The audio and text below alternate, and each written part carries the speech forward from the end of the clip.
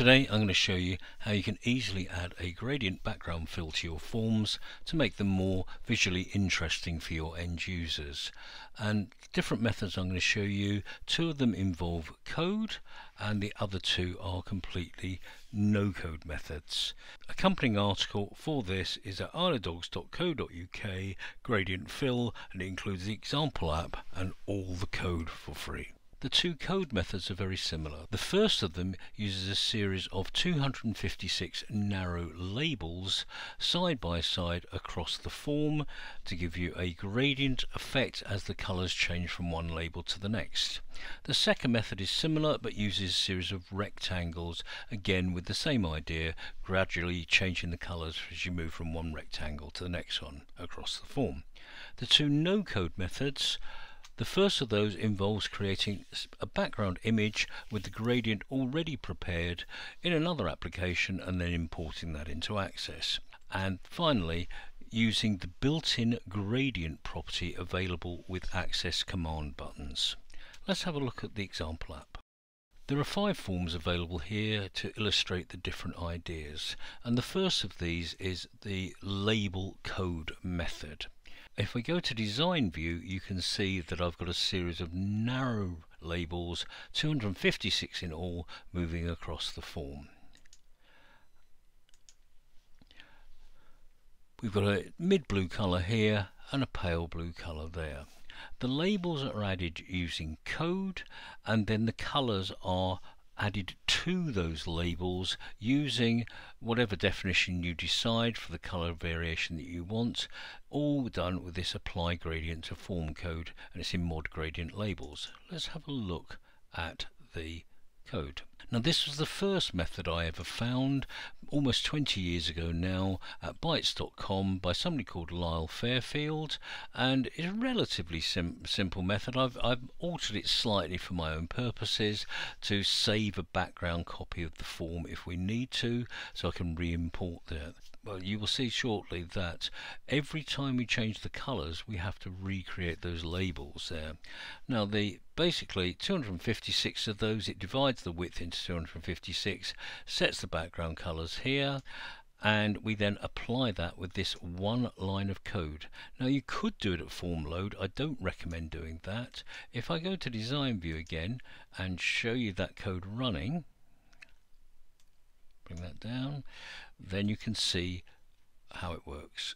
So it's now going to add labels moving across the form, and you can see that it takes a few seconds to do. I'm using the same colours as before, and then we've got those labels added on there, and next time we open the form we're reusing the same ones, we don't have to create them again. But let's say I decide to do that a second time and run it again.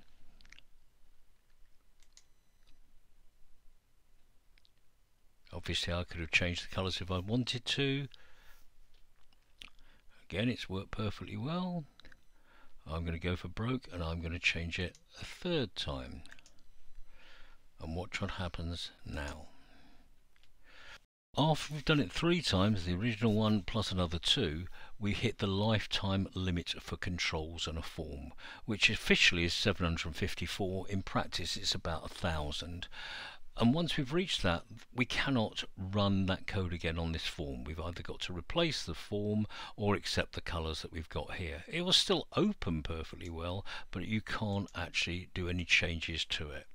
The other problem with this is if you change the size of your form, that the labels you've got on here don't expand to fill the space. So basically I would recommend that you use this method only on a form which is not sizable, and better still, let's use a different method.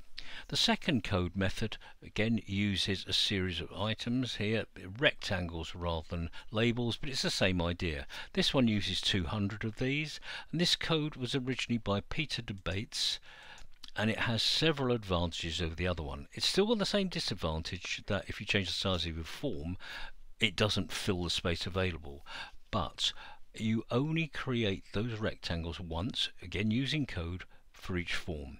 You then add the colours, and you can change those colours separately without recreating new rectangles. So I can, for example, swap the colours over, swap them back again. I can change that to a different colour, let's say red. And you now see one of the problems with having a gradient fill is that it can be very difficult to actually see the text that's over it. So let's get rid of that and let's change it to something slightly paler. And that's a little bit better, I think. Each of the sets of code are in the mod color gradient. You don't really need to understand how the code works because you don't need to actually edit it in any way at all. But Peter de Baets of Peter's Software wrote this some time ago. It's more complicated, the code, some various APIs used, and you create the rectangles just by running bcg create rectangles.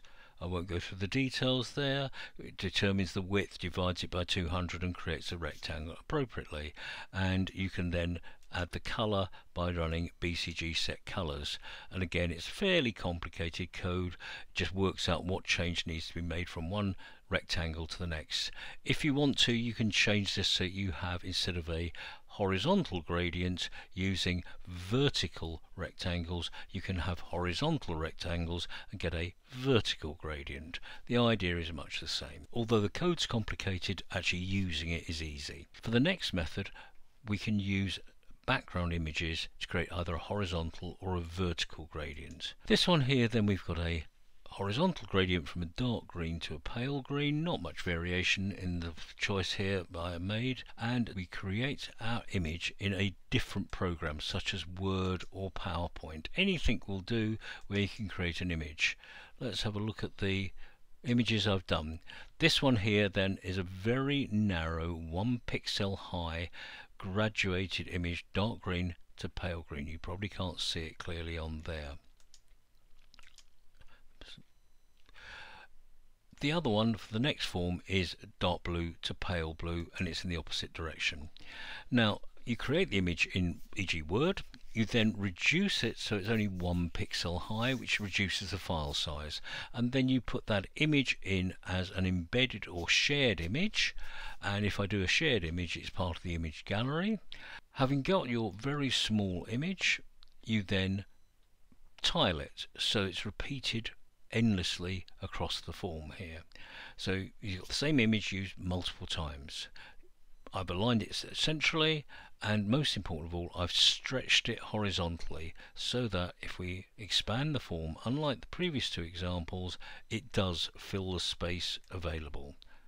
So that's one advantage of this method. The disadvantage, of course, is you can't change the colours without changing the image. Vertical gradient works in exactly the same way. I've used the vertical image, dark blue at the top, pale blue here, and here I've added a label over the footer section to add a bit of contrast.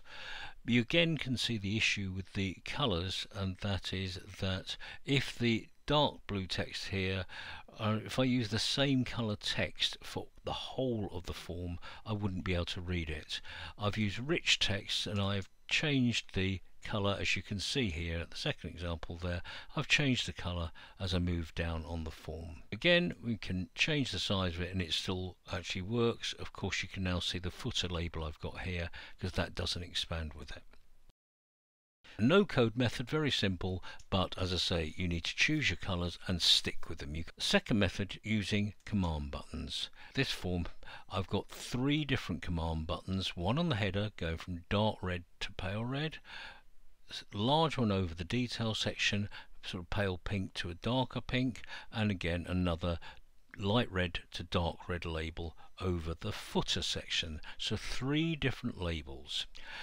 With this, you're using the gradient fill property of buttons, and it's also important that you don't let the buttons get focused. You don't want them to be clicked by accident, so you disable them, and also make sure they haven't got a caption.